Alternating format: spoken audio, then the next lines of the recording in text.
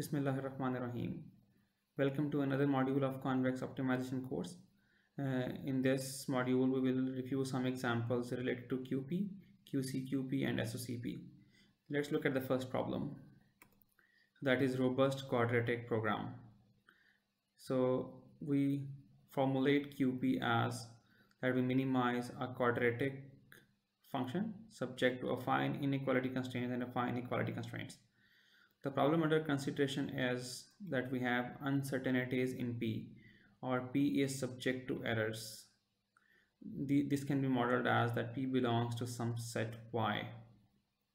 To incorporate these uncertainties in P, we formulate a robust quadratic program, robust QP, in which we minimize again a quadratic function, but we take a supremum over a set Y. So we take a supremum of P over the set Y and subject to the same constraints. The question under consideration is that for a given Y, say Y is a set of finite number of matrices, a set of finite number of positive semi-definite matrices, since we require P to be positive semi-definite. For given Y, we want to formulate tractable optimization problem. So by tractable here, we mean that we want to formulate this robust QP as either LP, QP, QCQP, or SOCP. Okay, so since Y is a set of finite number of matrices, so we can reformulate this robust QP problem by changing supremum to maximum, in which vector function is to take a maximum over this set from I is equal to 1 to k, subject to the same constraints. Using epigraph reformulation, I can rewrite this problem as that we minimize t subject to objective function less than or equal to t. So this maximum can be removed from here, and we can have k number of such constraints for I is equal to 1 to k, and then we have ax less than equal to b and gx is equal to h, affine constraints. So if you see this problem, here we are minimizing a linear function subject to quadratic inequality constraints, affine inequality constraints, and affine equality constraints. So we know that this is QCQP. So we can say that a robust quadratic program can be formulated as a quadratically constrained quadratic program. Let's look at one more problem, that we want to minimize sum of norms. So here we're minimizing sum of norms. So we have gix plus hi, we take Euclidean norm for each I, and we sum from I is equal to 1 to p. Optimization variable here is in x. Here gi is a matrix that can have a different dimension. So each gi belongs to R ki cross n. So again, using epigraph reformulation, I can rewrite this problem as that we minimize sum of ti and I is equal to 1 to p, such that gix plus hi Euclidean norm is less than or equal to ti. So here the variable in the first problem, the variable of optimization was x, but when we converted this into alternative problem using epigraph reformulation, so now the variable optimization is x and t. So we can say that initially the dimension of the problem was n, but now optimization variable belongs to R n plus p, because t belongs to rp. So if we see this, we're minimizing a linear function subject to second order constraint, and therefore this problem is SOCP. We can also learn how to convert this second order constraint into a standard form. So what we studied earlier, that we express a second order constraint in this form, that we have ax plus b greater norm less than or equal to c transpose x plus t. So the question here, how can we express this gix plus hi squared less than or equal to ti in this standard form? So if we carry out very simple, if we define x tilde as xt, variable of interest that belongs to Rn plus b, and we say take b is equal to hi, and we also define a matrix A such that A is equal to gi, and then we have p number of 0 columns here, right? So when you multiply A with x tilde, that is equivalent to if you multiply gi with x. And we also define C, that C is a vector that contains all zeros except for one entry that is equal to 1. And this entry is in fact n plus ith entry. And this entry ensures that when you multiply C with x tilde, you get ti.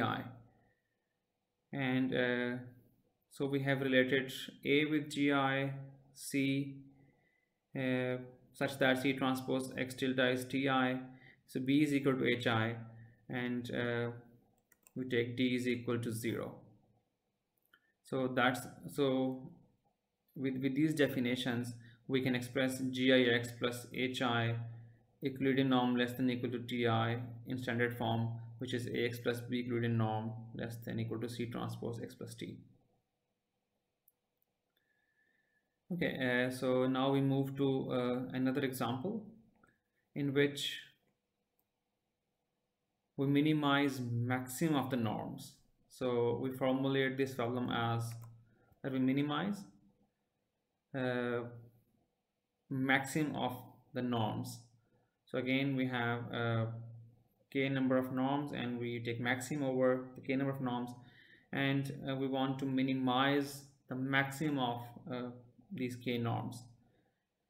So this is again very similar to the previous problem using epigraph reformulation. So we can redefine this problem as that we minimize t subject to objective function less than or equal to t. Again, we can remove this maximum from here, and we can have k number of such constraints. Right. So again, if you see this problem, you minimize a linear function subject to second order constraint. So this is also SOCP. So both the problems, maximum of norms and minimization of the sum of norms, can be casted as SOCP. Let's look at one more example in which we first start with the formulation of hyperbolic constraint as second order constraints, and later we will use this to look at the problem in which we maximize harmonic mean.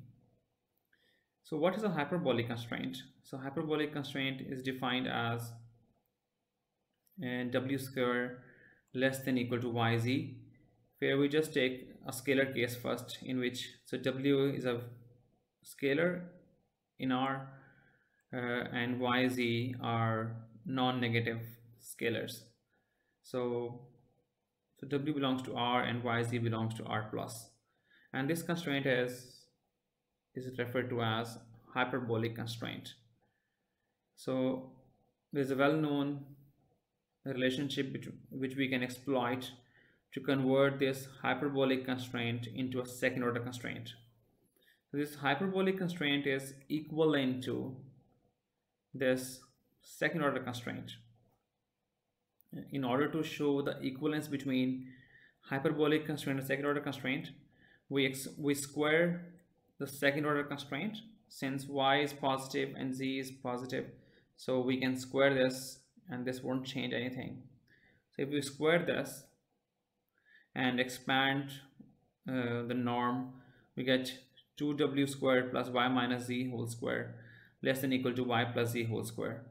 And if we move this y minus z to the right hand side, we get 4w squared less than equal to y plus z whole square minus y minus z whole square. And if you carry out simplification, what you get is 4w squared less than equal to 4yz, and or this we can say w squared less than yz. This is in fact a hyperbolic constraint. So that's how we can establish an equivalence between a hyperbolic constraint and a second order constraint. We can also look at the vector case. In vector case, we take w as a vector and we take yz as scalars. So w belongs to Rn and yz belongs to R plus. So w squared is replaced with w transpose w. So we have this hyperbolic constraint. Again, we can represent this hyperbolic constraint as an equivalent second order constraint. So 2w y minus z gradient norm less than equal to y plus z. Okay, let's look at one application of this relationship between hyperbolic constraint and second order constraint. So we look at one example in which we maximize harmonic mean. So we have an optimization problem in which we maximize harmonic mean. So okay, why do we call this harmonic mean? What we know that harmonic mean is given by, if you have vector x that belongs to Rn, so its harmonic mean is given by n over 1 over x1 plus 1 over x2 plus so on and 1 over xn, right? This is known as harmonic mean. And if we precompose this definition of harmonic mean with a affine function, so what we get is this. And we only require that each of these terms in the denominator ai transpose x minus bi is positive. And we can incorporate this in the constraint that we maximize this harmonic mean subject to ax greater than equal to b. So this ensures that the denominator ai transpose x minus bi is positive for each I, or in fact non-negative for each I. So we want to maximize this harmonic mean. So this is equivalent to if we minimize inverse of this. Since each quantity is a positive quantity, so maximizing harmonic mean is equivalent to minimizing 1 over harmonic mean. So we minimize sum of 1 over ai transpose x minus bi subject to the same constraints. Again, using epigraph reformulation approach, we can rewrite this problem as that we minimize sum of ti's and such that 1 over ai transpose x minus bi is less than equal to ti, and for I is equal to 1 to k. And we also have these inequality constraints, ax greater than or equal to b. Okay, if we look at each of these constraints, 1 over ai transpose x minus bi less than equal to ti, so if I move this denominator to the right hand side, 1 less than equal to ti times ai transpose x minus bi. If you look at this constraint closely, this is in fact a hyperbolic constraint. So on left hand side we have 1, on right hand side we have two scalars ti and ai transpose x minus bi.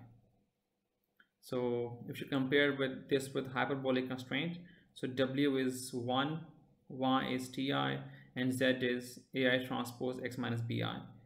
So we can express this constraint as a second order constraint in this form. We take W is equal to 1, so we have a 2 here. So we have AI transpose X minus BI minus DI, so Y minus Z, and here we have on right hand side we have Y plus Z. So this is a second order constraint, or we can say that maximizing harmonic mean can be casted as a second order constraint program, SOCP. So we stop here and we will continue in the next module. Thank you very much.